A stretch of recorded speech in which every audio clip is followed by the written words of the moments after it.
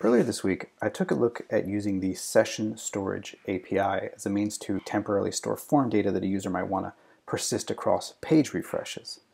And in that demo, I had a temporary storage service that I injected into my app component. The app component then used this service class to save and then load information from the session storage.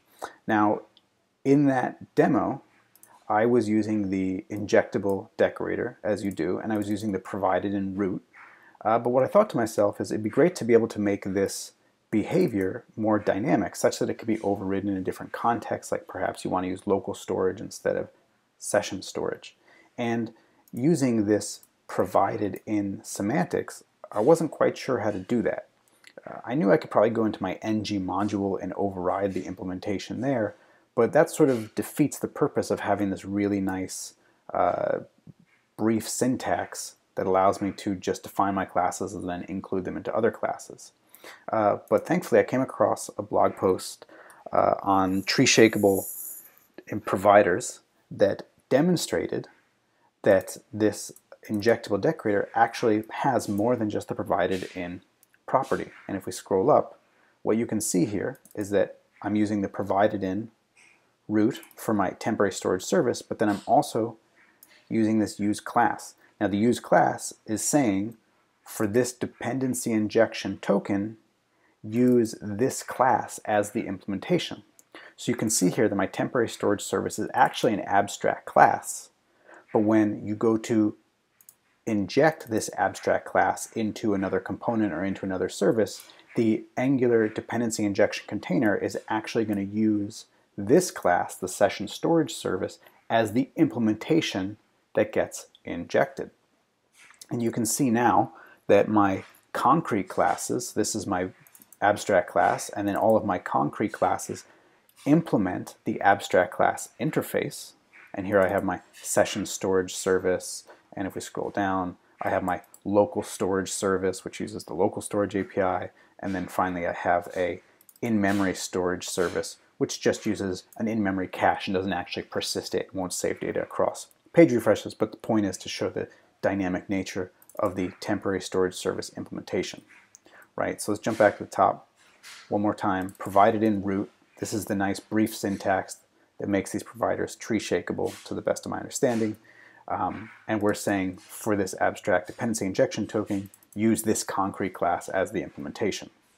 Now, if we go over to my app component, what you'll see is that this app component just has a couple of links, and each one of these links hard refreshes the page and provides this which search parameter, which tells it which implementation to use as the dependency injection provider. Session storage, local storage, in-memory storage. And again, you'll see that down here, all we know is that we're grabbing that abstract class as the dependency injection token, and then we just use this as something that implements this API. We don't actually know what this implementation is under the hood.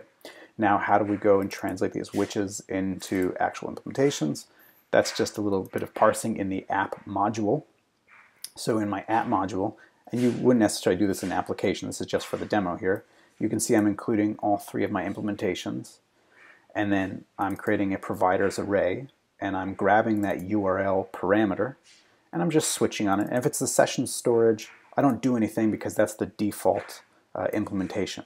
But if it's the local storage, you can see I'm using the local storage implementation as the dependency injection token, or in the case of the in-memory storage, I'm using the in-memory storage service as the dependency injection token, and then I'm just using this to define my providers within my ng module decorator. So now if we jump over to the browser, and here are my links, you can see they have session storage, local storage, in-memory storage, and if we click on this, you'll see session storage service in the URL. When parsing the URL, we find that session storage, and you can see that the session storage service was what was injected into my app component, and this is just a little get set test to make sure that the values actually persist. If we try the local storage, you'll see local storage was pulled out of the URL. The local storage service is the implementation that was injected into our app component, and again our in-memory storage here, in-memory storage found in the URL, in-memory storage service injected into the app component. So again, the app component only knows that it's getting something that implements the temporary storage service API. It doesn't care which one it is because they all implement the same API. And that's pretty awesome because the semantics for this are super simple, right? I'm grabbing the temporary storage service from my service class. This is that abstract class. By default, I don't need to define anything in my module. This just sort of works out of the box because in our temporary storage service class, we're providing a default implementation for that abstract class that's being used as our dependency injection token. So dependency injection, just a straight up magical feature of Angular, and I suspect it's a reason that people who try Angular tend to not want to switch to other web application frameworks. It really just makes things super easy to wire together while still also allowing for a very clean separation of concerns. And thank you very much to Manfred and his blog post on tree shakeable providers. I had no idea that you could even use anything but provided in the injectable. Quick side note, it doesn't even seem to be well documented, but it works, and I guess it makes the compiler doesn't complain, so it's awesome.